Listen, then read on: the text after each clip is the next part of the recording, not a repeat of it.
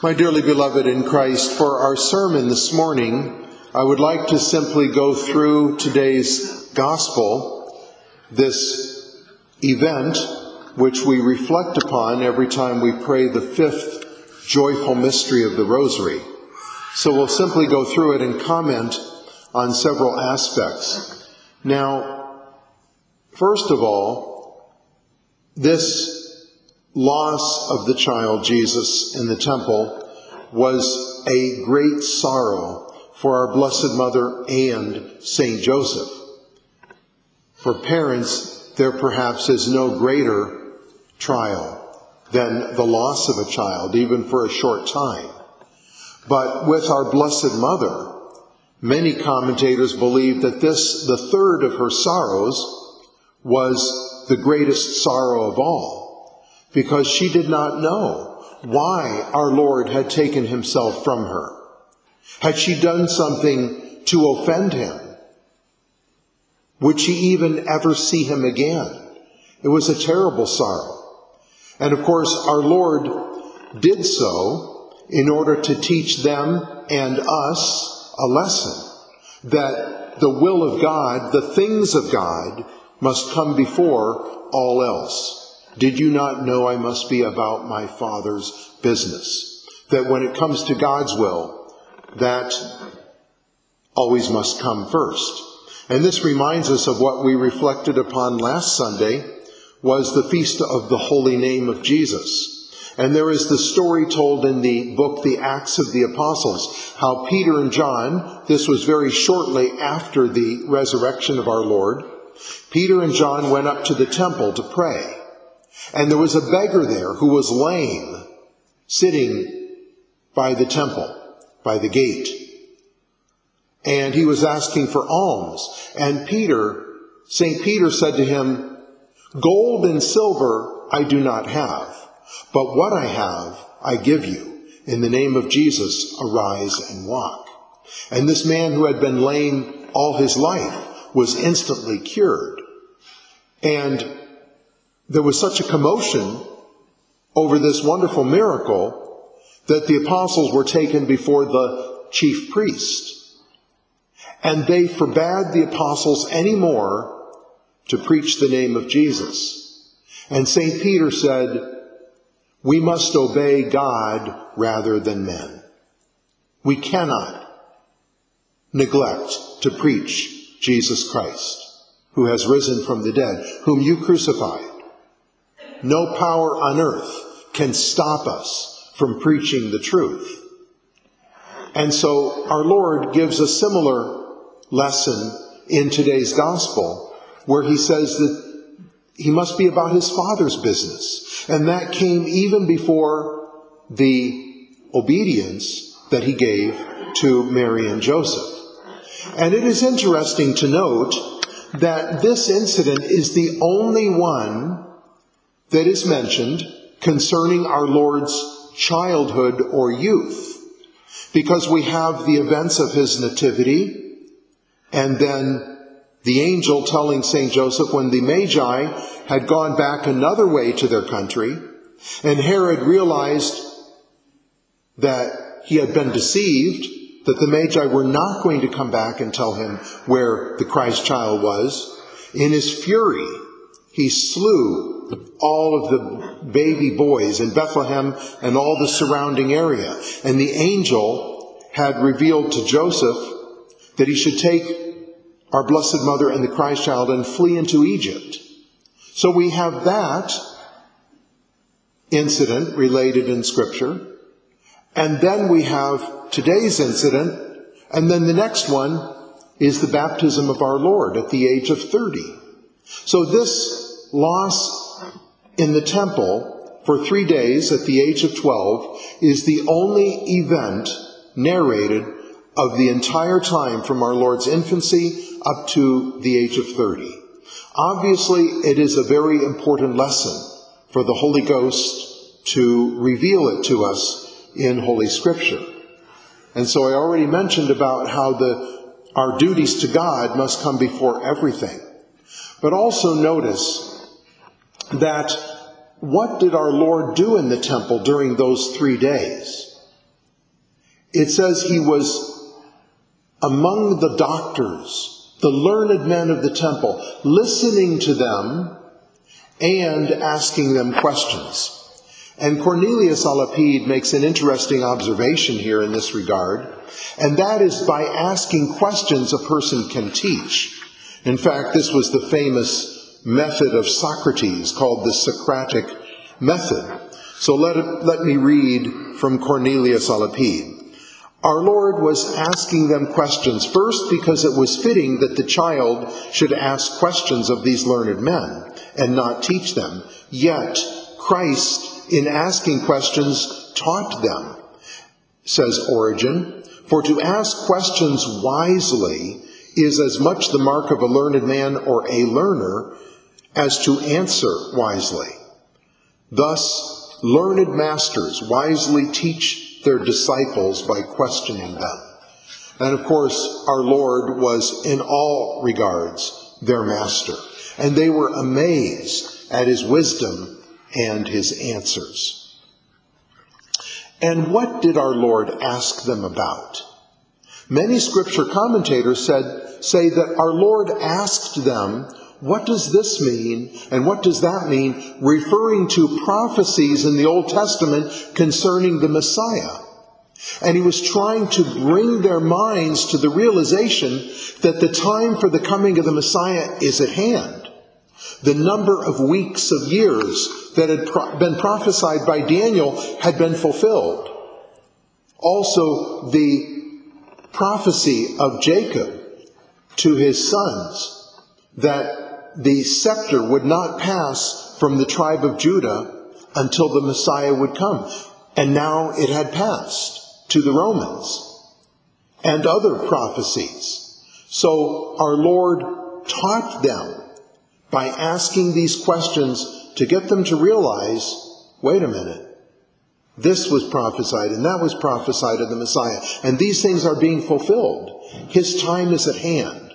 Our Lord wanted them to realize when he would begin his public life, some 18 years later, that the time was at hand for the Messiah. Now, one of the things that most troubles us, perhaps, about this event in Scripture is why. Why did our Lord do this to our Blessed Mother, if it was such a great sorrow to her and to St. Joseph? Imagine, St. Joseph took all the blame on himself. He was the head of the Holy Family. And our Blessed Mother, on the other hand, blamed herself. And so both of them were in such great sorrow over this loss until they found our Lord on the third day. And as I've mentioned before, the reason or the manner in which this happened was that the men and women from a particular town, in this case Nazareth, who would go to Jerusalem for these feast days, this was for the Passover, would travel in a caravan in a group for protection. And the men would travel separate from the women. The children who were younger, under the age of 12, would travel with their mothers. And the boys, once they became around 12, would travel with the men. And so perhaps on the way up to Jerusalem, our Lord had been with his mother. But having fulfilled the feast and now being 12 years old, she must have thought, well, he's with St. Joseph. And Joseph must have thought, he's with our Blessed Mother. How else would they not have realized his absence?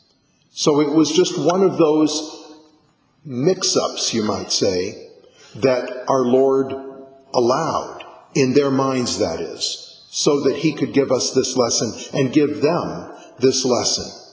Now, 4 years ago, Jorge Bergoglio, who goes by the name of Pope Francis, gave a sermon on this gospel, and he uttered a terrible blasphemy. He said that our Lord, for this escapade, had later to apologize and ask forgiveness of Mary and Joseph. How could the Son of God be accused of some boyish mischief, doing something that he would later have to ask forgiveness for? He is the creator of all. the master of the universe. So why then did our Lord do this? And once again, I would like to quote from Cornelius a Lapide a little bit on the reasons our Lord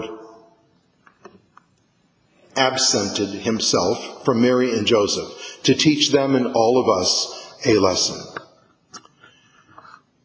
The words of Christ are words of one instructing and consoling, excusing himself and defending what he has done, as if to say, there was no need for you to seek me, for you might have considered that I was beginning to deal with the business of the world's salvation, for which I was sent by my heavenly Father. Neither must you suppose that I shall always remain with you. Someday I shall leave you and go away to be about this business, as I have already begun to do. Moreover, as for my going without your knowledge, I did so purposely, to teach you that in these matters I depend not on you, but on my heavenly Father, and that I must act according to his will and his plan, and not yours. It is not I, then, who have given you cause for sorrow, but partly your love for me, and partly your ignorance of the mystery I have now told you of. You knew not that I was occupied with my Father's business. Although this ought to have presented itself to your mind, your tender love prevented it. And she sought and turned aside the thought. Hence the Venerable Bede says, he blames her not because she sought him as her son, but forces her to raise the eyes of her mind to what he owes him, whose eternal Son he is. So again, putting the things of God first. Did you not know I must be about my Father's business? And our Lord also teaches us with these words that when it comes to a vocation, God's will must come first. And we can read this in the lives of various saints, that they displeased or disappointed their parents when it came to following a vocation, to give their life to God. And sometimes I notice in working with vocations, sometimes you can have a person who has a vocation who rejects it because of attachment to family and not wanting to leave. But sometimes also it can be that parents are unwilling to let a son or daughter go to follow a vocation because of their attachment to their family, to their son or daughter. And they must also remember God's will must come first. It's interesting in regard to vocations that the Council of Trent, when it comes to seminaries, the Council of Trent said that there should be in every diocese a seminary in which boys from the age of 12 or 13 can follow a vocation. And so this practice of having minor seminaries was very common throughout our country, although in this country it normally did not begin until the age of about 13 or 14, rather than 12 or 13. But again, the point here is that when God desires that a boy or girl, young man or young woman, give his or her life to him, then both for the person called and for the other members of the family, God's will must come first before human affection and human attachments. So these are the lessons that our Lord teaches us by this mystery. And he also, then, even after he gave this lesson, what did he do? He went with them to Nazareth and was subject to them. He, their Creator, was subject to them, his creatures. For what? For another 18 years, until the age of 30. Our Lord giving us the wonderful example of obedience to parents and to all lawful authority. How pleasing to God is the humble subjecting of ourselves to those placed over us. Obedience requires humility.